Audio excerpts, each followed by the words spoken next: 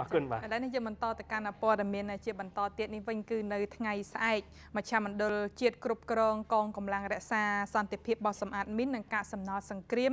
និងដុតកំទេចចោលនៅក្របខូចគុណភាពចំនួន250តោនដែលនឹងរៀបចំឡើងនៅក្នុងបរិវេណសាលាវឹកវើនកងកម្លាំងរក្សាសន្តិភាពពហុជាតិ ACO ក្នុងខេត្តកំពង់ស្ពឺ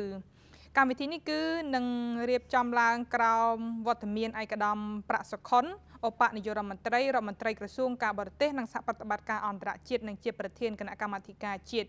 ហើយនៅក្នុងសេចក្តីប្រកាសក៏បានបញ្ជាក់ឲ្យដឹងថាក្របខូចគុណភាពចំនួន250តោនក្នុងនោះមួយចំនួនគឺជាប្រភេទក្រប WP នៅពេលត្រូវកម្ដៅថ្ងៃខ្លាំងបង្កឲ្យហុយឆេះនិងក្របប្រភេទ RPG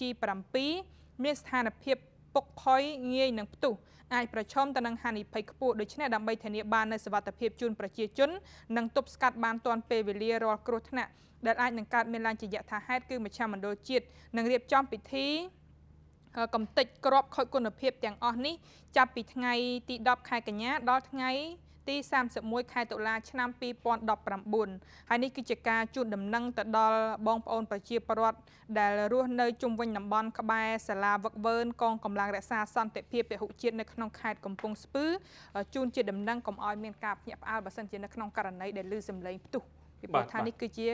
ការដុតកំទេចចោលនៅក្របដែលខូចគុណភាពចំនួន250តោនដែលរៀបចំឡើងដោយមជ្ឈមណ្ឌលជាតិគ្រប់គ្រងកងកម្លាំងរក្សាសន្តិភាពបោះសម្អាតមីននិងកាកសំណល់សង្គ្រាមចា៎បាទទស្សនិកជនជាទីគោរពនៅវគ្គក្រោយនេះវិជ្ជការនឹងស្រីពៅនឹងចូលខ្លួនមកសម្របសម្រួលធ្វើកិច្ចសម្ភាសជាមួយនឹងលោកខៀវកូឡាដោយសារតែថ្ងៃនេះបើយើងមើលទៅ9/9/2019បាទអញ្ចឹងម្នាក់តាំងពីចាប់ផ្ដើមឆ្លងចូលថ្ងៃទី9មកម្លេះបានចាប់អារម្មណ៍ច្រើននៅលើបណ្ដាញសង្គមបើនិយាយអំពីជំនឿវប្បធម៌ខ្មែរវិញថាតើលេខ9នេះ